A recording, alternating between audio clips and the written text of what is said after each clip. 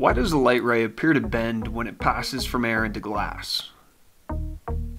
And why does a magnifying glass focus sunlight onto a bug? And just what is going on when your optometrist starts flipping lenses in front of your eyes, asking you if something looks better or worse? These questions can be explained with one physical principle, the bending of light rays in a process called refraction. So to understand refraction, let's take a look at a prism. When light strikes a transparent medium, say glass, some of that light passes into the glass. And whenever a light ray passes from one medium into another, like from air into glass, it changes speed. Now in a vacuum, the speed of light is about 3 × 10⁸ meters per second. But when it passes through something like glass, it appears to slow down. And the amount light appears to slow down in a particular medium is called the index of refraction.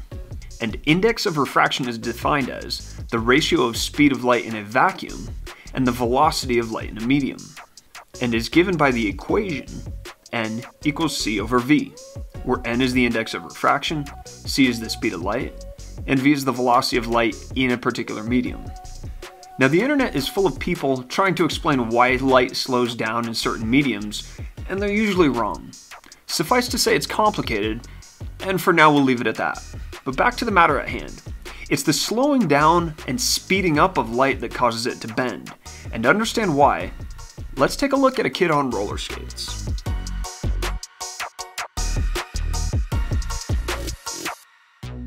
So Susie, the roller skating stick figure, is headed down the sidewalk when she gets a little too close to the grass. When one of her skates hits the grass will cause that skate to slow down. Because one skate is traveling faster than the other, Susie will turn, leaving Susie the roller skating stick figure shooting this way across the grass. When going from air into glass, light does pretty much the same thing.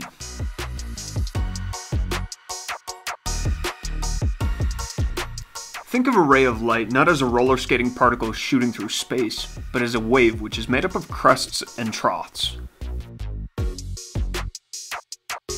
Looking at the crest of the wave as it moves towards the glass, we can see part of the wave will pass into the glass and slow down before the rest of the wave front.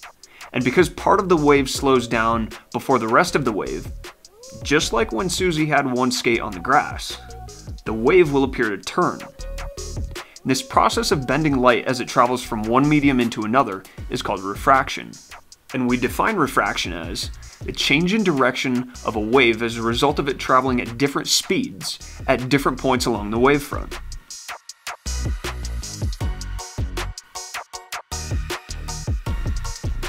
The amount a light ray bends as it crosses a boundary depends on 3 things: the angle at which the ray strikes the boundary, and the speed of the ray in both of the mediums. The relationship between these quantities is given by Snell's law, where n is the index of refraction for each medium, and theta is the angle between each ray and the normal vector. So let's use Snell's law to calculate just how much light is going to bend as it passes through a prism.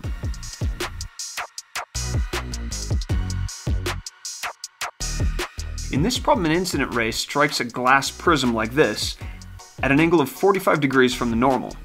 And we're going to use Snell's law to solve for the direction which the light ray travels through the glass. And once we've done that, we're going to solve for the direction the light travels after it exits the glass and goes back into the air. So if we want to use Snell's law to solve this problem, the first thing we need to know is the index of refraction in both the glass and the air. So given the index of refraction of air is 1.0 and of glass is 1.5, we can now use Snell's law to solve for the direction which the refracted ray is going to travel through this glass relative to the normal. So looking at our incident ray which is traveling through air, it has an index of refraction of 1 and an angle of incidence of 45 degrees. As the ray travels into glass, the index of refraction in glass is 1.5.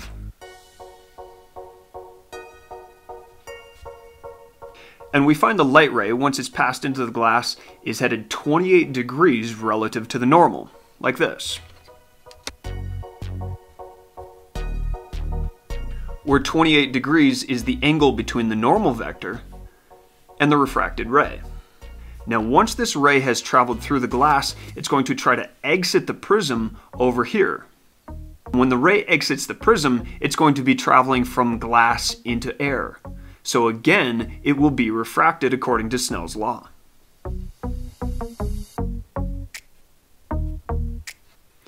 Now this time, the ray in the glass is the incident ray, and the refracted ray will be traveling into air. So here, for our index of refraction, we're first going to be dealing with the index of refraction for glass, and the angle of incidence, which the ray makes against this edge of the prism. Now if you work through the geometry for this ray traveling through the prism, you'll find the ray strikes the edge of the prism at an angle of 17 degrees relative to the normal. And that's the angle we're going to use right here, the angle of incidence against this boundary. Now the ray is traveling into the air, so the index of refraction in air is 1.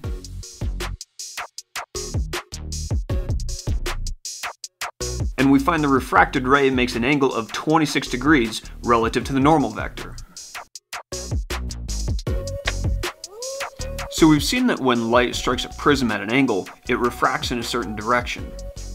And when light strikes a lens, it refracts in the same way. The difference being that a lens is curved. So light is refracted in different directions at different points along the lens.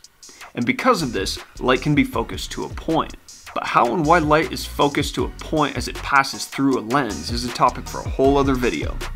So on that note, that's all for now.